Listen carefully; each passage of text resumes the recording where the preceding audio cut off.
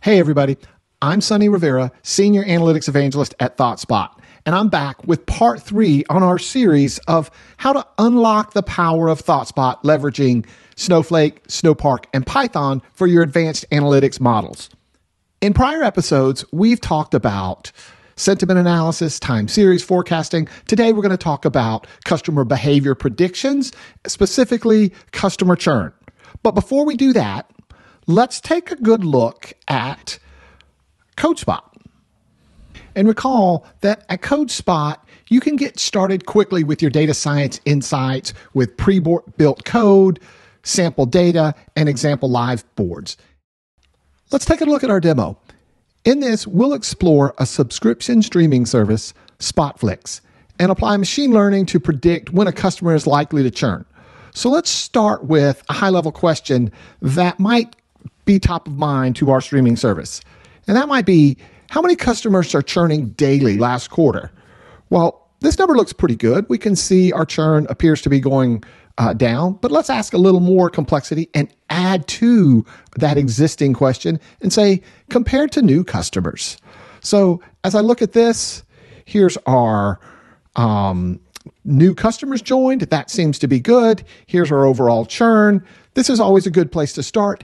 And, to understand the who and the why that's behind each one of those. So let's jump over to our Liveboard. Our churn analysis Liveboard tracks customer life cycle trends for Spotflix. Using Snowpark and machine learning, we can be more proactive when a customer is likely to churn.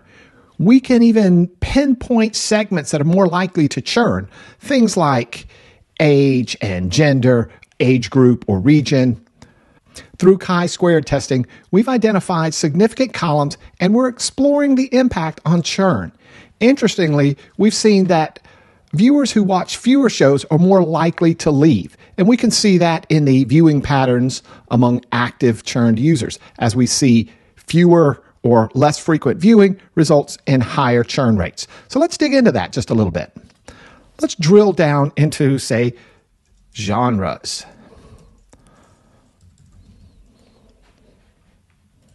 Actually, there's quite a few genres, as you can see, but one jumps out right at us. So customers that watch action, adventure, drama themed stories tend to churn higher.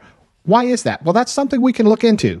Looking ahead, we can analyze customer behavior to forecast current customers that are at risk of leaving, rank them by their risk level across the upcoming weeks. We're particularly focused on a very concerning KPI.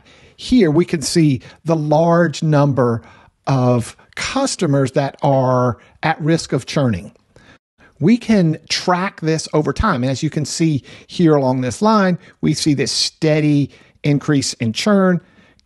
Now we have something to take action on. Using the XGBoost model, we're ready to start forecasting churn rates over the next few months. Notice here, we're showing both the actual and the predicted churn. Armed with this knowledge, we can tailor our programming and offers to more effectively retain those customers that are at high risk. Combining Snowpark's data science and machine learning capabilities with ThoughtSpot's analytics, we're elevating the precision of our analytics and we're driving the adoption and usage of churn predictions by the business.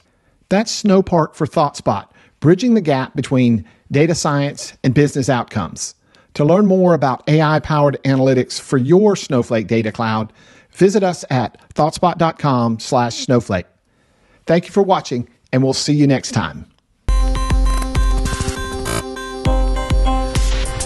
Thank you.